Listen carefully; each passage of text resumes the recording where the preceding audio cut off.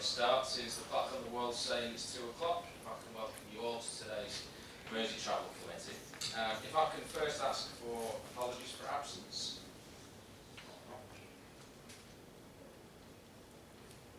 Yes, Chair, sorry. We've had councillors McKinley, Abbey and Rasmussen. So, I think looking around the room, apart from that, we've got a full house.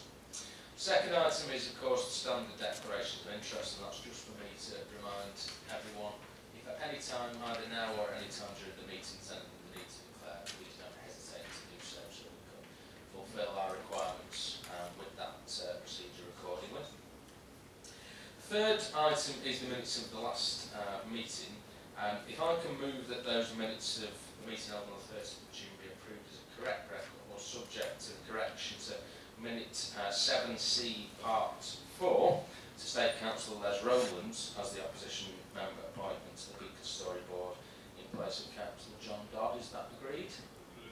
Excellent. I will sign those off accordingly. And the fourth item is a presentation from Matt, which is going to be the Catch the Bus Week update. So Matt, over to you.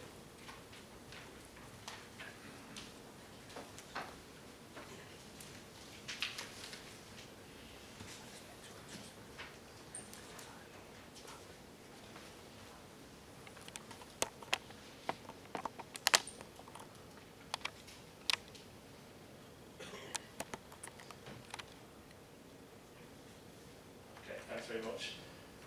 Yeah, I thought it would be a good opportunity really to give you a quick update on our activity around Catch the Bus Week. So I've got a few slides to share with you which goes through some of the stuff that we did with the operators earlier this month. Hopefully at the end, if we've got a bit of time, we can open up to a few questions if people have any. I thought it would be useful just to start with a bit of an overview on what Catch the Bus Week actually is. So at the start of July, we saw the 4th annual National Catch the Bus Week take place right throughout the UK. It's actually something that's spearheaded by an organisation called Greener Journeys. They're, if you like, a coalition group of bus companies and other organisations, people like Campaign for Better Transport, RAC Foundation, Transport for London, and it's about trying to drive more sustainable journeys, people to make more journeys essentially by bus and coach. And this year was probably the biggest event so far, the biggest Catch the Bus Week, with more organisations I think than ever before across the UK taking part, and Merseytravel and the operators in the city region were just some of those. Essentially what it is, it's a week of a really focused activity with a particular focus on engaging communities and engaging stakeholders, and really trying to face up to one of the challenges around bus services, which is about getting the voice of bus amongst the general public heard, which we know is a big challenge. So in terms of what we did here in the Liverpool city region, we had a focused event in Williamson Square up in the city centre, right next to the busiest bus station in Europe, and it was an event with us, with Merseytravel, Arriva and Greener Journeys. You see the photo on the left-hand side, which has our councillors on there, along with some of the bus operators and Greener Journeys as well. It was a good event. It was an all-day event on the 5th. It was a really good opportunity for us as Merseytravel, but also the bus operators and some of the senior management of the bus operators to engage both with a lot of bus users, again right next to the station, but also non-bus users as well, and I'll keep coming back to that throughout the presentation. It was an opportunity to showcase the new buses that we're seeing being rolled out across the city region, in particular the new stagecoach buses that have appeared over the last few months, and the standard feature now of Wi-Fi and USB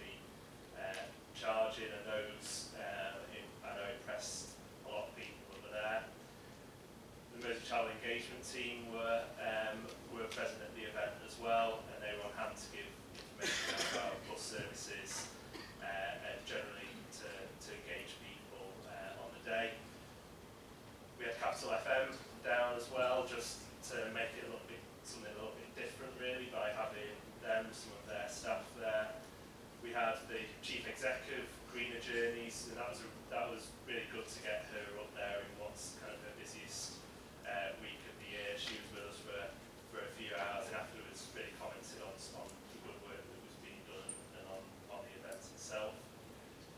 Everyone likes something for free, and we had freebies and goodie bags to give out provided by the operators.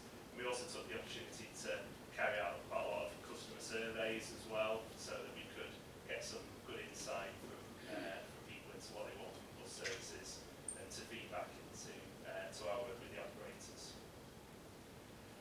In terms of some of the things that went well, I think it can be summed up really in 3 words, which are engagement, promotion and insight. Those are the things that I really took from the event. But I think the fact we jointly hosted it, which I think I'm told it's the first time we've done with the 2 big operators. It was a proper joint event, and I think all the better for doing it in that way. It was absolutely the right location, right next to the bus station, really busy part of town. We were able to give away over 2,500 goodie bags to people and engage thousands of other people who were walking through the square, were in that part of the city, and were able to speak with us and with the operators and clearly the other way around as well. And literally hundreds of customer surveys returned, giving us some really valuable insight. And we also managed to pick up one day of July when it wasn't raining as well. So these things often fly on the weather, and we certainly got lucky that day with a nice sunny day.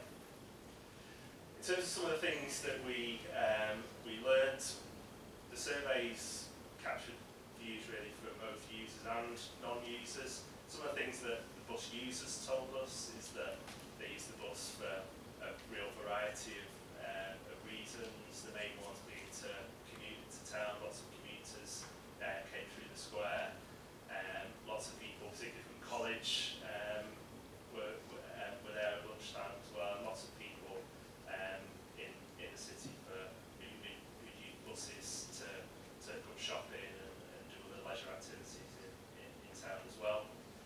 For those people who were shoppers or used the bus to access leisure opportunities, what those people were telling us was that things that are really important to them are evening services that have good frequencies, and also discounted tickets. And you'd be surprised that a lot of people want discounted tickets, but they did flag up those things in particular. For commuters, the things that are most important for those people are actually slightly different and much more about connections, both to the workplace but also connections to railway stations and other interchanges. And they were also interested in very frequent services and discounts, but also personal safety as well. And what people told us in terms of what could be done to improve the experience of bus, the one thing that came out above everything else was about Wi-Fi, about free Wi-Fi and faster Wi-Fi, and then some environmental issues around air conditioning, particularly as we get into summer, and around the cleanliness of buses, and also affordability. So those were the things that people were saying could be done. If we address those things, it would improve their service. We also had some more kind of out there suggestions, so vending machines and free drinks on board buses. I'm not sure how realistic some of those things are, but maybe things like onboard entertainment is something that operators could take a bit more seriously in future, and also seatbelts as well. But that's really useful insight, but it's also, if we're going to grow patronage, we need to attract new users to bus, and it's really important that we understand what non-users are telling us as well. It's not often we get the opportunity to ask non-users what they think about buses. In the Transport Focus survey every year, those deliver some great insight, but it's all about talking to existing users of bus, and this gave us one of those opportunities. One of the very interesting things about that was that almost everyone we spoke to said that they could be persuaded to use the bus if the offer was right. I think out of all of the surveys that we received, 1 or 2 said that there was no way you could persuade me to use the bus. Most people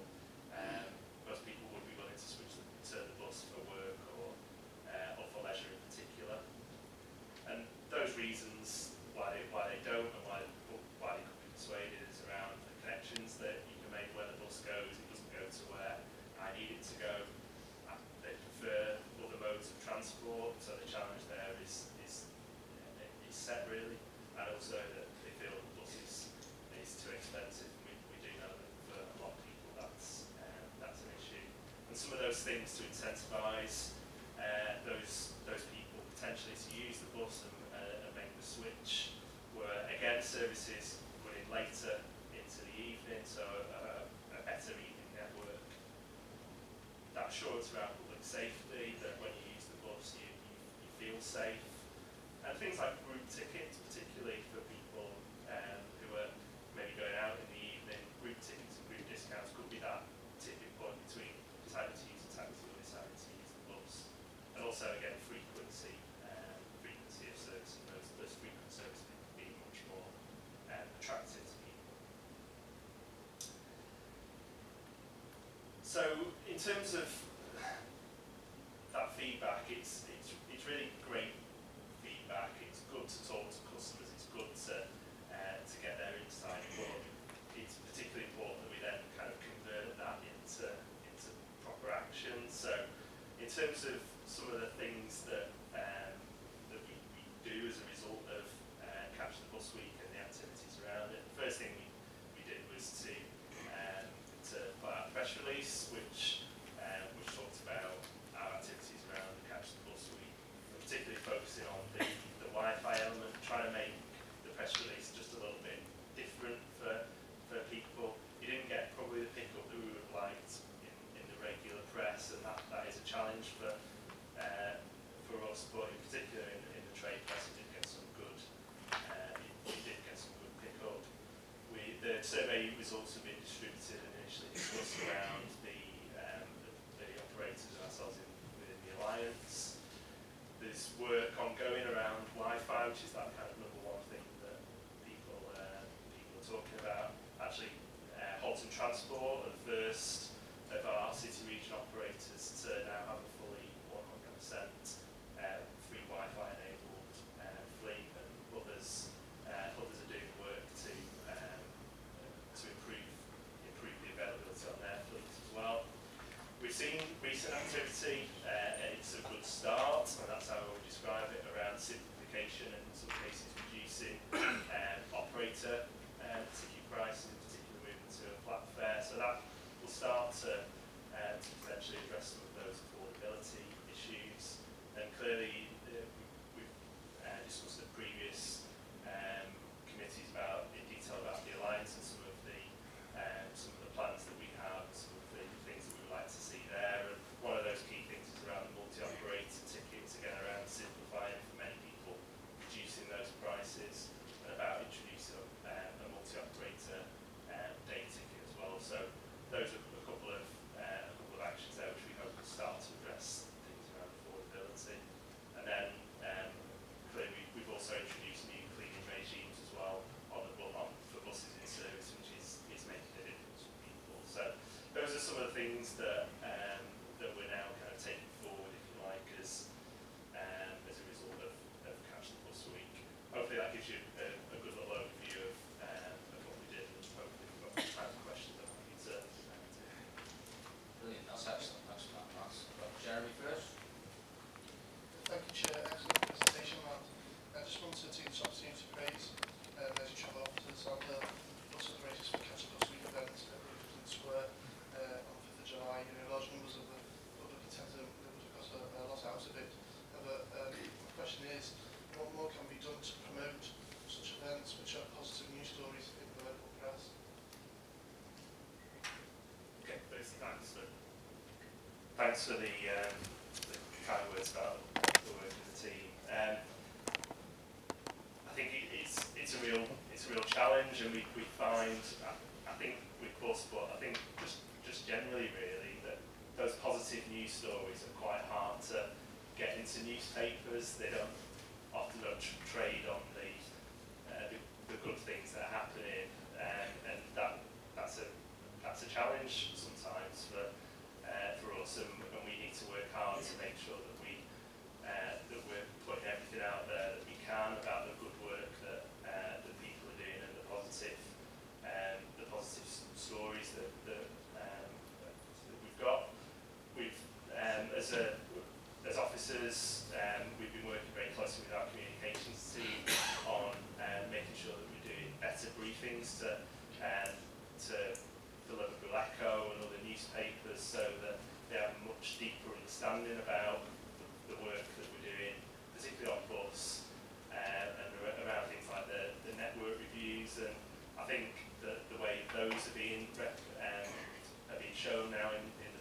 a lot more positive, I think, than we've seen in the past. But it is a real challenge for us, and it's finding that hook really, I think, that's going to get a positive message across and is also going to sell a newspaper or get a click on an article. That's the kind of silver bullet.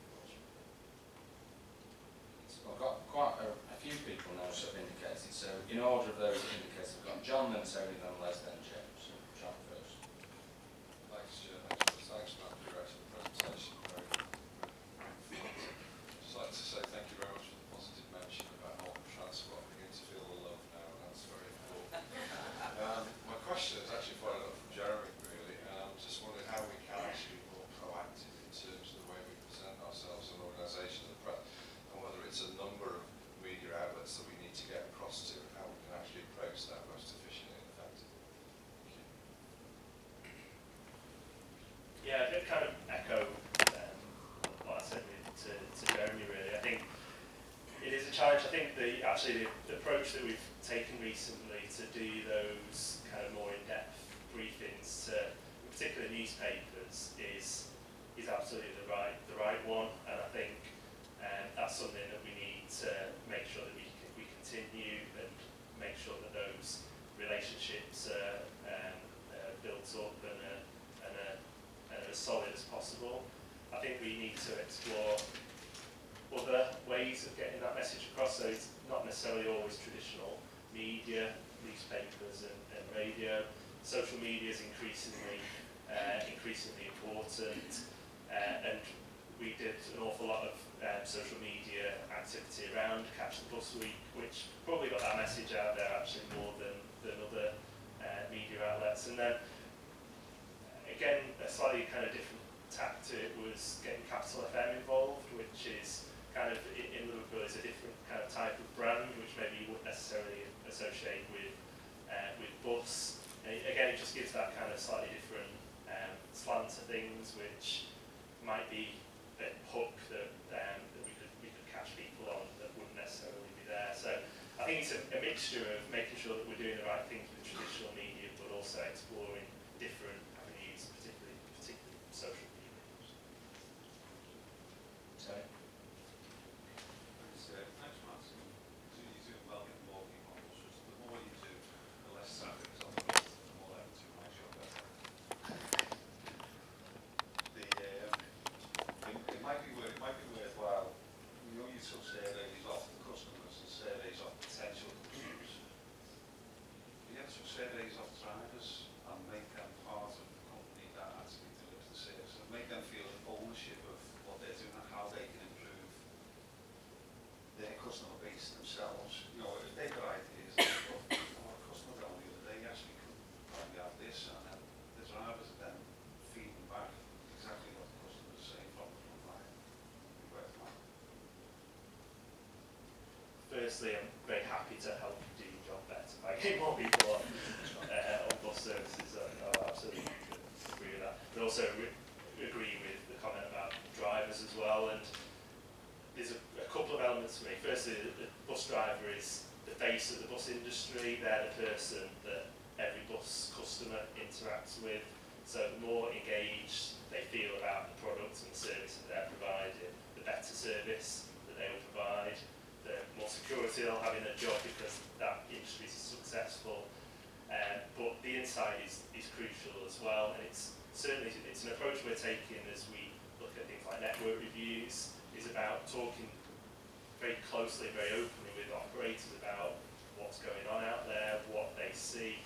And I think some operators may be better than others at how that then translates through to drivers, but you spot on, the drivers see the issues every day, they see what's going on. It's a prime kind of resource really to be used to get information from.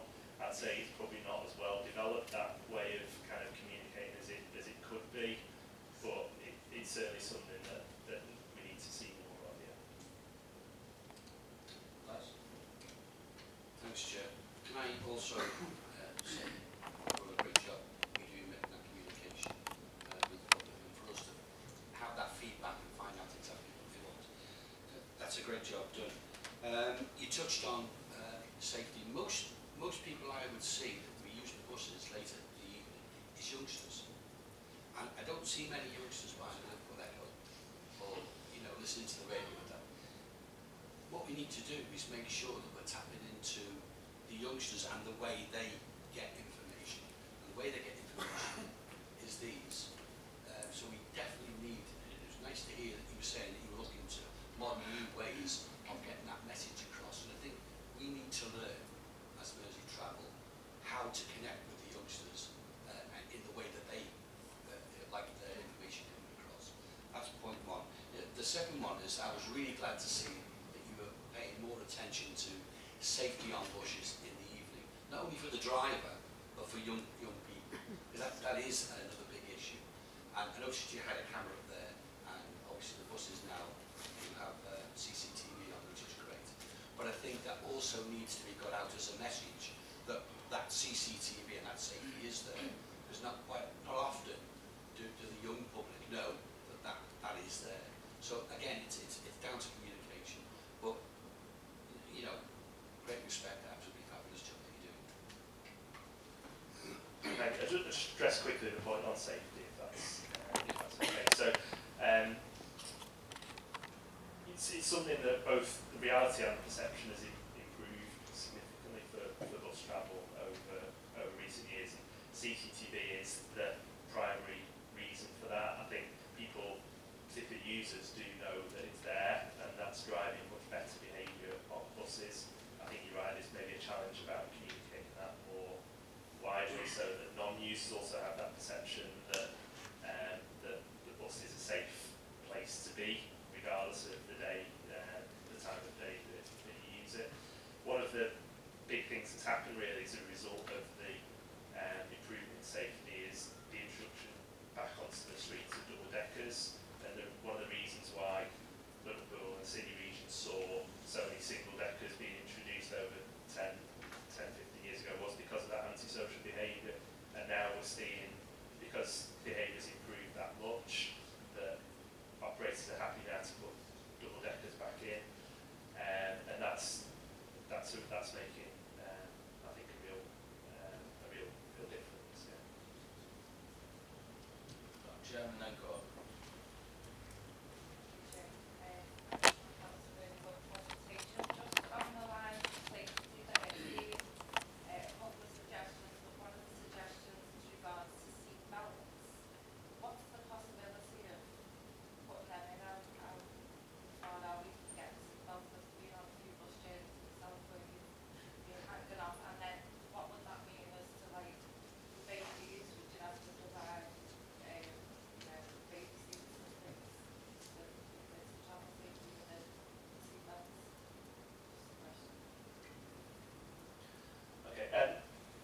Probably the first starting point for it is around kind of legislation, and I think the fact that there is no kind of legal requirement for on regular buses for seatbelts, that'll be where the starting point for operators are, and they'll be looking at all of the things around kind of cost of doing that and what your protocols are, and do you need to wait for everyone to sit down and buckle up before you move away from the stop, and the natural kind of behaviour that people have always been used to not wearing on buses. So will they change? And we're seeing on some of our services which are more kind of pointing to schools, dedicated to schools, and some of those, although there's again no requirement around seatbelts, some operators of those services have started to put buses on there with seatbelts. So I think that'll actually be quite interesting to see if that behaviour kind of starts to change from people, or if that makes a difference, or even if that's something that that people value. And I think before we make any kind of significant moves on that, it isn't something we've talked about particularly with operators. We need to really gauge what the perception of seatbelts would be, how that might improve safety, and I think that it will almost become more of a wider industry type conversation. So, which I think we're quite probably in the early days of that now. So. Yeah, no, it was just a suggestion. It was just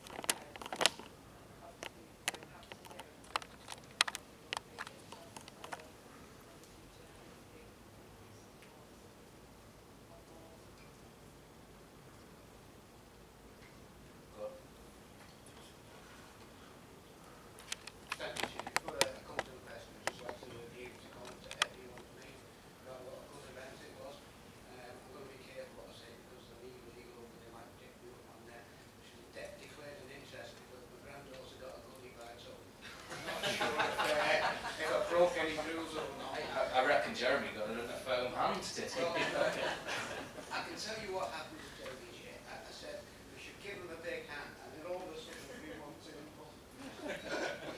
But it was a very good event. It was interesting to see the young children. When we talk about the flat fare, and it's very well advertised on the side of the buses now. We see it in the Rowlands. How do they encourage the casual users to go on that? Because say for example someone goes into the city centre and there's something happening in Sefton Farms.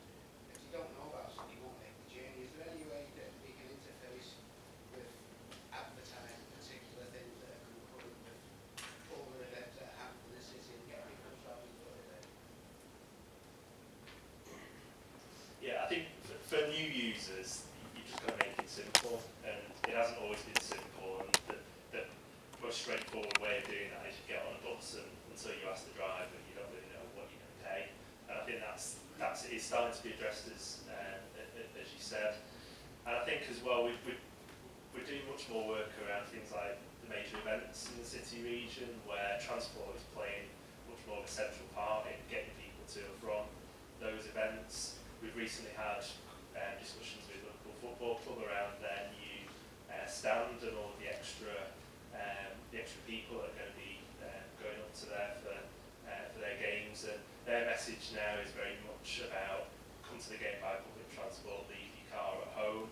And by working much more in partnership with people like the club and with districts who have got an events and event organisers, and getting the transport message out there and making then the offer nice and clear to people, that we think is the way of doing that. And if you get someone who every day of the week drives to work, but then on a weekend finds out that it's actually easy to get, for example, to Anfield or Goodison Park on a soccer bus or on a special service, then that might make them think in the week, well, actually the bus is alright, it's straightforward, and it might be an option for me in the week, and it starts to build that kind of potential really for new users. But very much working in partnership with event organisers and people like that is, and communicating a simple transport message is for me the right approach. To make a supplementary comment on that, because it disappointed me. There was one young chap in council that I thought was visible, he was more interested in the football shop. That was ended up in there, he got his Liverpool football book at a price that astounded me. I was in shock when I went to see the bus. Les? Yeah, sorry about that, Chair. Just a quick one, I forgot to ask. I just had a meeting with Jan Chowdhury about the disruptions obviously that's going to be happening in January, obviously with the underground. How are we sort of set for being able to handle that as Merseytravel? I know he said he has been in touch with you, but have we sort of got ourselves ready for that disruption? Yeah, there's a lot of work happening on that, and I probably defer to my kind of rail colleagues who are dealing with that more specifically than I am. But certainly from a bus perspective, we're making sure that we're working with the operators to ensure that the bus offer is there, is working, and is going to play its own part. We're less involved, if you like, in the kind of rail replacement offer, but we'll work with our colleagues to bring all of that together as we get towards the end of the year. But my focus at the moment is making sure that we're working with the operators to get the bus offer right. Shane, do you just want to come in on that one? Yes, sir. Just a quick one, just to answer that question. We're working on the transport plan, so as we get more details on that, we're working with Merseytravel, we're looking at each of the modes and what they may offer. So as the replacement buses that will come into place now, it's currently out to tender in terms of securing that capacity. We've estimated the demand through the station. We know what the requirements are for the number of vehicles that are required to provide that replacement. We've got shuttle service as part of the solution that will emerge over on the Wirral side from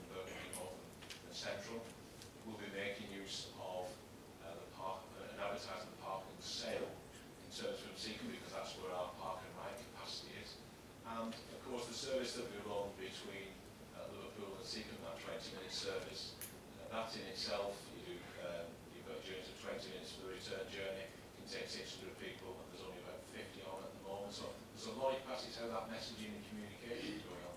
So a lot of what's going together, it's not fully finished to come and present, but we are dealing with stakeholders and updating as you build up that picture. So there is a team behind the scenes at Merseytravel across the whole team that's working on that. And just on that, I think it may well be useful if we have a members briefing on the kind of contingencies that we're going to put in place in the new year. Obviously, still lots of detailed work still going on around it, because one, the work has to happen. There isn't any practical way of doing it in any other way than the way that is planned. Secondarily, once it's done, it will last us for 60 years, so it is a short-term bit of pain for some long-term gain. The next time we have to revisit it, it will be our grandchildren doing that. But more fundamentally, whilst that kind of work's going on, we have to have the right contingency plans so people can get around in the best possible way, and that we've got the messages right. So once we've got the kind of plan to its most detailed and tested sense, probably later in the autumn, it'd be quite useful if we have a members briefing to go through it in lots of depth and detail, because it's going to be a really important time for the city region, so we need to get it right. Okay, if there's no other questions or comments, oh, Natalie, sorry. Thank you, Chair. Thank you, Matt, for that presentation. I did have a chance to pop down to the booth there, and the staff were really helpful. So if you could pass that message back, it wasn't a mystery shopping, but I just took the opportunity just to speak to them. One thing for next year, perhaps in planning, you might have already talked about this, but looking at the NHS trusts in terms of when you're doing your Catch a Bus week, if you could target different NHS trusts to encourage staff from those organisations to get on board and start using the bus a bit more regular. Yeah, I'll absolutely take that on board. And I think actually that's one of the ways we could develop this further. This event was a great partnership piece of work between ourselves and the bus operators, but it's still a little bit the bus industry kind of doing its own thing itself. And I think opening that out to other people, and that might be NHS, or it might be the shopping centres or the markets, getting them involved, I think actually could be a good way of developing Catch the Bus Week for next year. So thank you for the discussion. Excellent. Well, in that case, thanks ever so much for that presentation, Matt. I think that's really superb. And well done on a successful Catch the Bus Week, which I'm sure we'll be looking forward to seeing what 2017 Catch the Bus Week might hold. So we can give Matt a big hand. Okay, moving on then. Item 5 is Q4 Corporate Plan Performance and Financial Monitoring Report for the last financial year, which was 2015-16. It's Cllr who's going to present this one for us. Thank you, Chair. So this is the Q4 report for 15-16. The purpose of the report is to present an overview of the corporate and operational performance for Merseytravel for Q4 15-16. The performance team gathered data and present the performance information for each quarter. If there are any specific questions around any of the activities, I will happily go back and find out the answer for you. The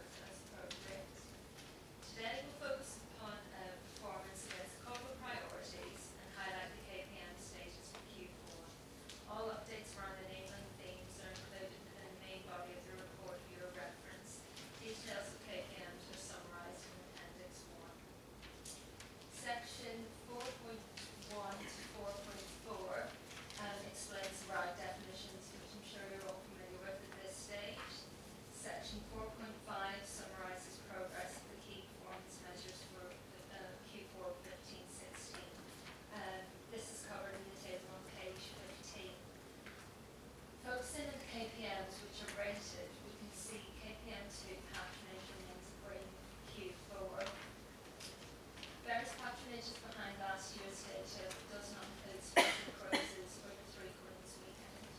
Taken into account, patronage exceeded the forecast. Tunnel throughput exceeded forecast. There's been small uplifts for commercial and supported bus patronage, but this is partly down to different methodologies used and also that Easter fell in this period, which would have an impact. Bus patronage is for monitoring purposes only as well. KPN3 is